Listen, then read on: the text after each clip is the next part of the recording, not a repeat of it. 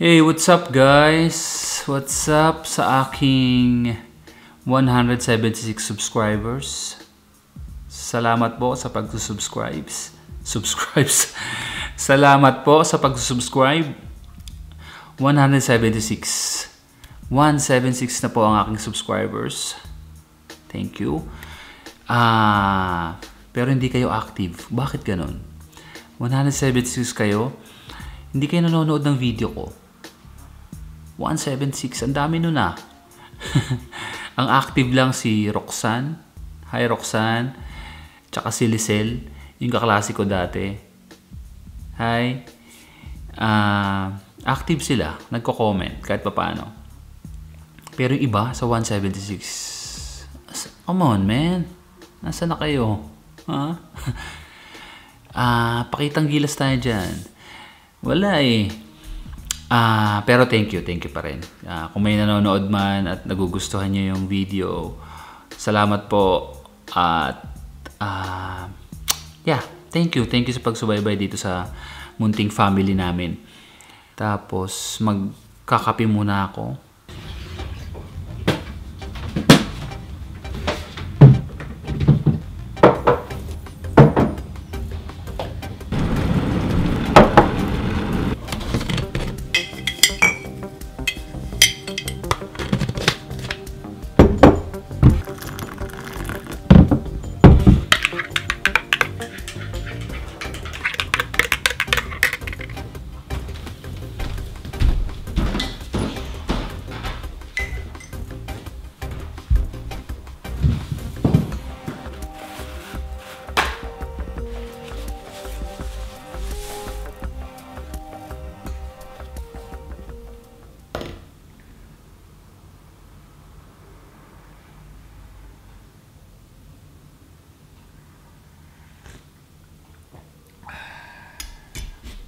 So, sa mga naghihintay, wala pa rin po si baby. Nasa tiyan pa rin ni mami.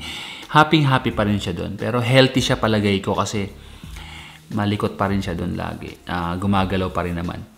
Kagabi nga pinakinggan ni Che yung heartbeat niya. So, okay naman. Kasi narinig ko eh. Kaso hindi ko agad na-record.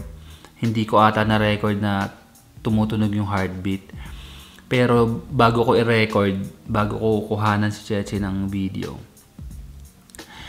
narinig ko yung heartbeat ng bata. Talagang okay naman siya. Wala na nandito yun.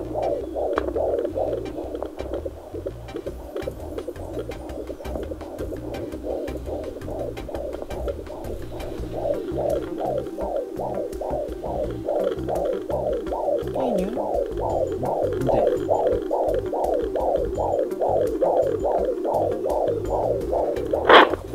Yung kanina, meron. Yung kanina yun. Taas mo pa. Low power tayo pala. Patay na. Namatay na. Loob. Kawang-wang. Kagabi nga, na-alarm kami dun sa meron kasing lumabas kay Cheche na liquid, tapos may mucus na kasama. Kaso hindi ganun kadami yung liquid. Kaya yun, talagang remedy ko yung mga gamit ko agad. Tapos yung mga camera ko, yung mga battery, charger, yan, remedy ko lang. Extra camera, GoPro, battery, mga battery. Charger ng GoPro, charger.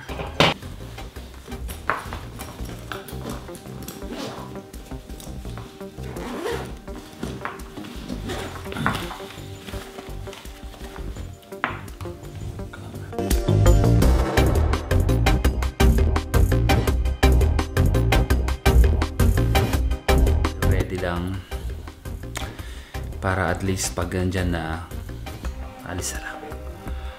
So yan, hindi ko alam kung good idea na magdala ng laptop, pero may nag-iisipan ko na magdala ng laptop. Yan.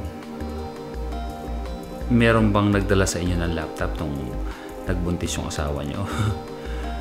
So yun. Yun. Hindi ko alam kung ideal ba na magdala ng laptop din. Pero may space pa naman sa bag. Kaya pinag-iisipan ko. And, aray ko, side sa likod.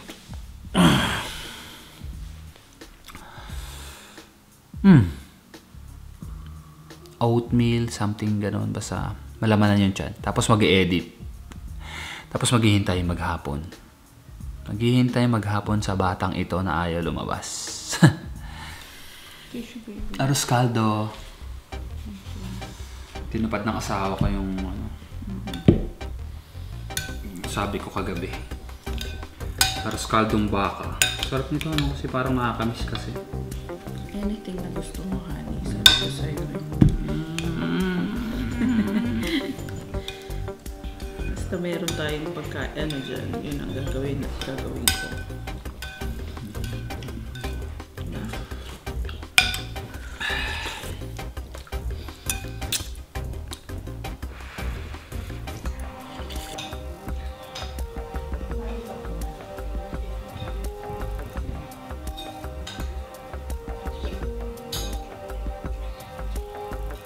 Hanggang sa ngayon, 40 weeks, 4 days. 5 days na pala. 40 weeks, 5 days na pala. Nag-aabang pa rin po kami kay baby. Wala pa rin po siya. Pero sana hindi na siya umabot next week. Sana lumabas na siya next week. Ay, hindi na umabot next week yung paglabas niya. Kasi eto, excited na kami. So sa mga nag-aabang, wala pa rin po si baby. Nandun pa rin po siya sa tiyan ni mami. Happy siya doon. Nag-e-enjoy pa siya doon. Ayaw pa niyang lumabas. So yun.